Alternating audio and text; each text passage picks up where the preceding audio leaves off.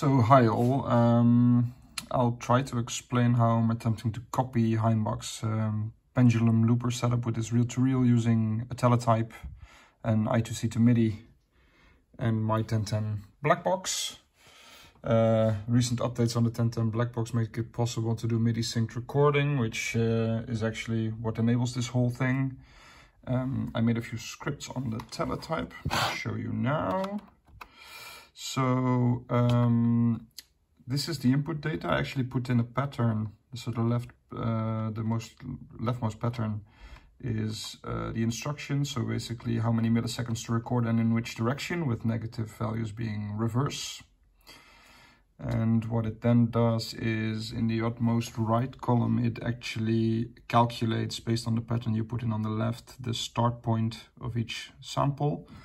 So I will sample 14 different pads on the black box, and once it starts playing, it will play them from the starting position, so you really get a true representation of the points where the sample will start playing, as if it was basically recorded on a HP fancy reel-to-reel test equipment thingy that HAINBACH is using. Which I will never find, won't be able to afford, and this is getting me quite close actually, so I really like it. So I'll take you through the scripts, what it actually does. So the first one is just recalculating based on my input data to get start points for the different samples. Script 2 is the recording script, so it will automatically start recording, and I'll show you in a minute what that looks like. The third script is just one that kills the recording after it reaches 14 pads. And the fourth script, which is triggered by the metronome using the cable there, is basically what allows me with a loop, so script 5 is being looped, to play this loop. So right now I have on my modular I have a very simple sine wave from this Victor oscillator. It's being VCA'd using like a wobbly clock from my noise ring, and Mats is basically the envelope. So it's a static sound, so it's very simple. But using this this system, as in HAINBACH's great talk that he gave in German, this yields really cool sound. So now I'll just trigger the MIDI recording. There we go.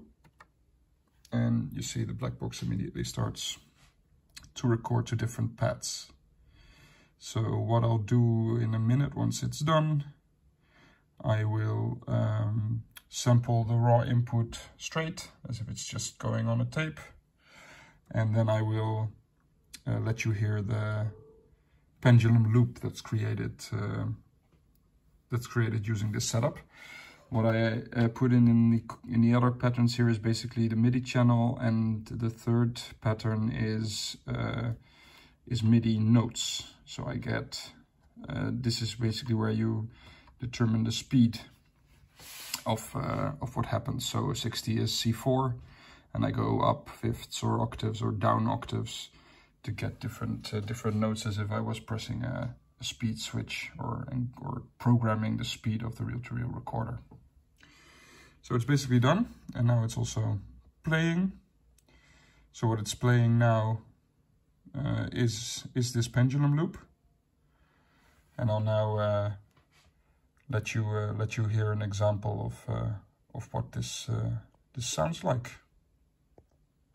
So here I have everything recorded, 14 pads with all the samples that go into the pendulum loop. I have here, this one is just recording the input straight without any looping or pitching or anything. So I will let you hear what that sounds like.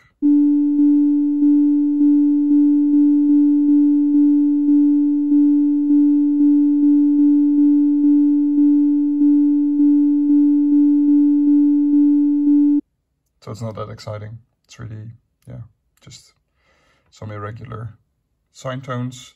And then I'll let you hear the pendulum loop that I programmed.